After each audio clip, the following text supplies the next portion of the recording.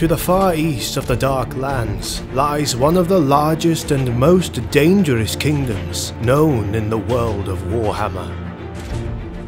Yet this is a place that not too many have been able to witness with their own eyes. But the few who have gone there and actually made it back tell tales of massive ogres that wander the mountains, of unnatural blizzards that never end, and rare creatures not found elsewhere. This kingdom is mostly made up of the commonly obese ogres, giant humanoid beings with a never satisfied appetite for fighting and potentially more importantly, eating.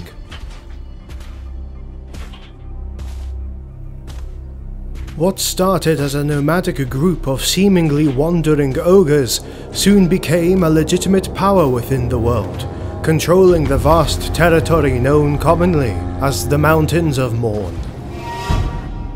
Within their own hard-earned homeland, the ogre kingdoms are made up of several tribes that constantly fight for power and control of the titanic mountain range. While there are countless tribes of ogres that live nomadically throughout both the old and new world and offer their services as mercenaries in exchange for payment, the true pride and glory of this massive race lies with the ogre kingdoms established within the territory surrounding the mountains. This is partly due to the fact that ogres that live there spend less time moving their homes and can instead focus on fighting, eating, and building up infrastructure until permanent settlements were built, almost akin to cities. When not feasting and gorging themselves with tremendous amounts of food and drink, these savage warriors pillage and loot any village or settlement that stakes a claim too close to the Mountains of Morn. While the ogre race is not known for being very intellectual, it is not the case that they are mindless, and have incorporated both magic and even machines into their society. Their battle scars, huge bellies, battle paint and size are traits that they are regarded with high status. What comes from this is a kingdom of incredibly strong and relentless warriors that count with the support of sorcery, war beasts, and even crudely built firearms, among other machinations to their disposal. The main driver and motivation for these ogres is to eat everything, as to satisfy their ever-hungry bellies.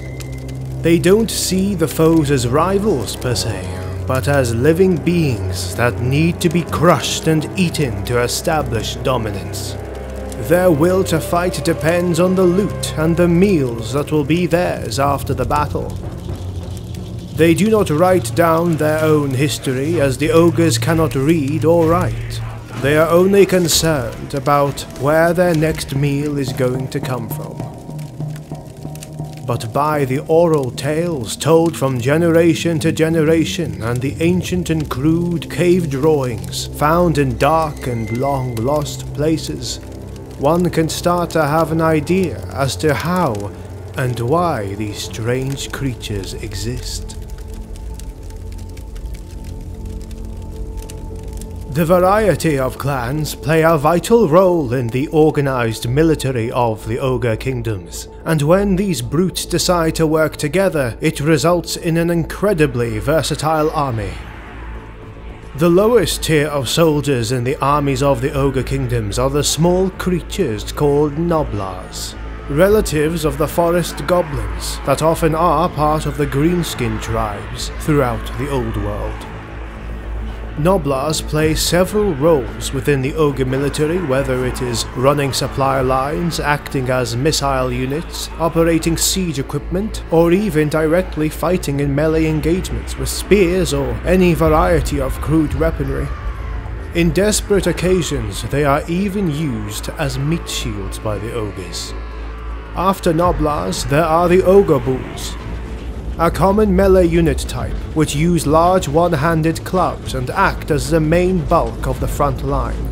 These are adult ogres, huge in size and musculature, able to punch down gates, wrestle with big creatures, or crush a man's skull with their hands.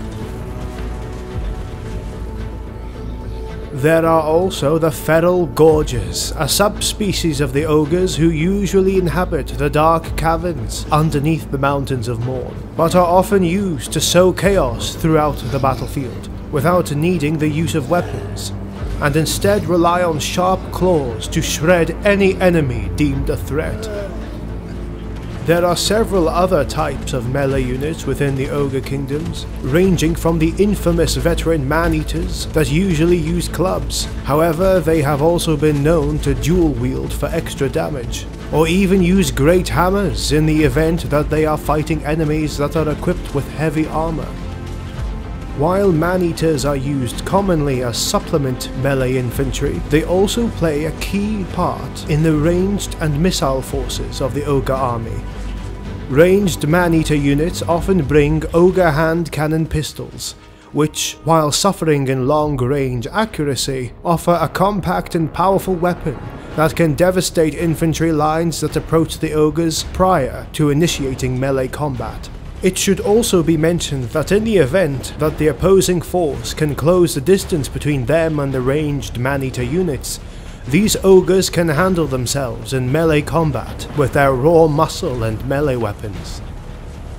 Then, while considered a war beast, the ogres often bring giants for maximum destruction and are used to fit multiple roles, whether for sieges, to assist the front lines, or to just cause chaos, fear and confusion, which can often lead to mass routs of the enemy. For longer range engagements, the Ogre unit known as the Lead Belchers carry large handheld cannons that can obliterate most enemies from incredible distances. The artillery contraptions must be mentioned when discussing the roster of the average Ogre Kingdom army. The first artillery piece to mention is the Noblar Scrap Launcher, which is a standard piece of equipment used when dealing with enemy infantry. The Scrap Launcher is a massive catapult often pulled by a warbeast, such as a Rhinox, and is controlled by a team of Noblars specifically trained for the task. As the name suggests, this weapon hurls massive piles of scrap with frightening accuracy and range, as it spreads clouds of metal pieces and spiky bits in the air to fall down and shred entire regiments of warriors. When the ogres need something with more punch, especially when dealing with larger targets, they employ the use of iron blasters, massive cannons whose shots can be heard across vast distances and are often so heavy that aside from being maintained by Noblars, have to be towed with strong warbeasts. These weapons show the true horror that an army of massive and extremely strong ogres with a limited intelligence can be capable of, and should make any opposing force, no matter the size of the army, seriously consider any potential engagement with the ogre tribes. Those ogres belonging to the Horned Gut tribe have been known to reinforce armies with monstrous cavalry, as well as other creatures, such as ogres riding upon Mournfangs, large and bloodthirsty creatures that use their deadly tusks to break through enemy ranks like a hot knife through butter. When facing large units like enemy cavalry and larger beasts, the ogres can use Rhinox as mounts, which help protect the armies from flank attacks, as well as hunt beasts that stray far from the protection of other units. The Horned Gut tribes also incorporate the use of saber-tusk hunting packs, which are used to hunt weakened and poorly defended units, as well as flanking main battle lines to help break and demoralize the enemy army.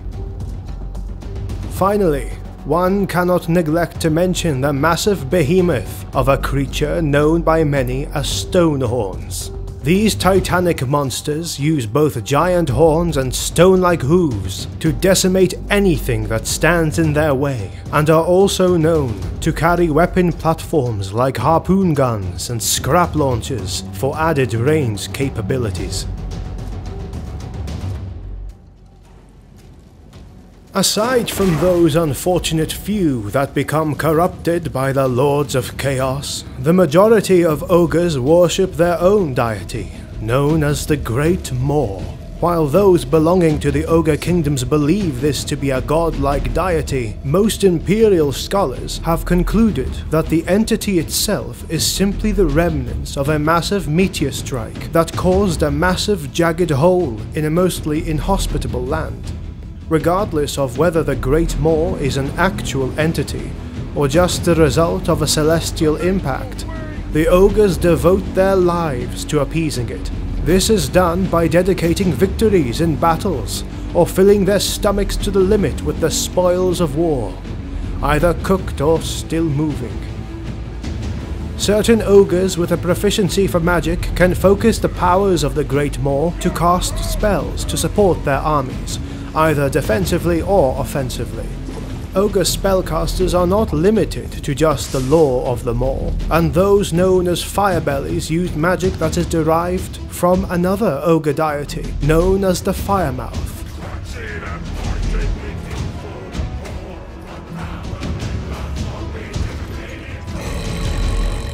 Of all the leaders of the ogre clans, there are none more renowned and feared than Greasus Goldtooth.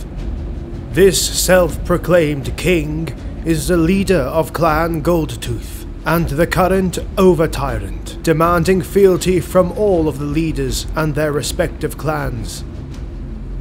This massive leader is adorned with a shining crown, and is covered with countless rubies and other rare gemstones, either gained through gifts or resulting from pillaging, raiding and looting. If not to emphasize the savagery of the ogre race, prior to becoming the over-tyrant of the ogre kingdoms, assumed the role of tyrant from the Goldtooth clan after defeating and eating the previous leader, who also happened to be his father.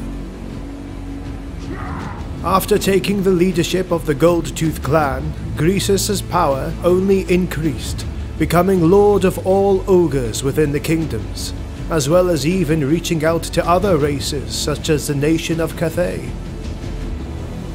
There was a time when Greasus was able to arrange a deal with Cathay where he would allow their caravans and traders to pass through his land safely, as long as he was given regular payments.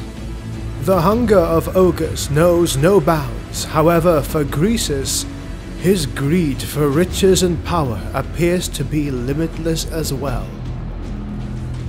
When the Ogre King feels the need to join his forces in battle, he is usually carried atop a throne held by countless noblars, while he flails at any enemy close enough to him with his massive bejeweled mace with one hand, while eating a piece of meat with the other. Aside from Goldtooth, one of the other most known ogres in the world of Warhammer is the most devout follower of the Great Marl, and goes by the name of Scrag the Slaughterer. Originally, Scrag was second in command to the ogre tyrant known as Bron Rockgrinder. However, he fell from the tyrant's grace after accidentally cooking and serving one of Bron's favourite noblars. This enraged Bron so much that in a fit of rage he tore both of Scrag's arms off and exiled the humiliated ogre to the caves beneath the mountain that was occupied by the tyrant's clan. Prior to being exiled, Scrag was a butcher for the tribe, and his role involved processing meat for food. He was well respected, especially within a culture as oriented towards eating as the ogre kingdoms. Fortunately for Scrag, his tools were still with him, and decided to jam them into his arm sockets, replacing what used to be hands with deadly weapons. Within the cave, the ogre was attacked by a group of beasts which caused no true threat to the slaughterer. After killing the alpha of those unfortunate beasts, the other creatures stopped their attack and even welcomed Scrag with respect and eventually loyalty. The ogre soon led an assault with the help of his newly allied beasts on his former tribe, and after defeating his former leader, he pledged his undying service to the Great Marl. On the battlefield, Scrag utilizes the butchering tools now attached to his body, able to slash through countless enemies with frightening efficiency. The Slaughterer also drags his famous meat pot with the use of chains connected to his body, thus having the ability to recover mid-battle with a quick snack. As a firm believer and the primary prophet of the Great Marl, Scrag is a competent user of gut magic, which causes devastating effects to any that are targeted by his spells. Whether his magic is used to cause destruction to the enemy ranks or to bolster his own ogres, Scrag has many ways to win a battle against most foes.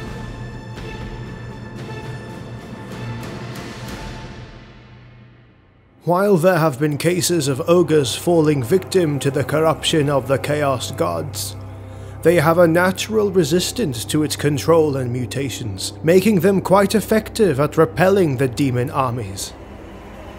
Although they have a biological resistance to mutation, and consequently the effects of chaos, this does not mean they are immune, and has led to a small subfaction of the Ogres, which broke off from the kingdoms known as the Chaos Ogres. While their numbers are much smaller than those of the Ogre kingdoms, those that have fallen to chaos cause a massive problem for anything that gets too close to their encampments.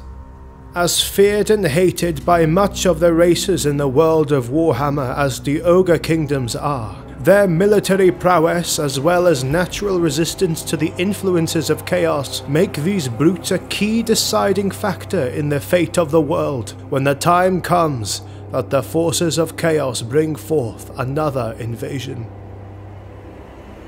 The ignorance and hatred must be set aside for when this time comes, as it will take the effort of all races to thwart the plans of the Dark Lords, and if all do not band together, the world shall be drowned in darkness. The new mountains gave us shelter. We made fire in their mouths. The tribes split the lands. The tyrants roared and fought. There were many kingdoms. It was good for many winters. The tribes grew and grew too much. Now we follow the sun once more. On this channel, we are putting together narrative Total War cinematic battles and Warhammer lore videos. A special thank you goes to our Patreon supporters who help us in the making of more content.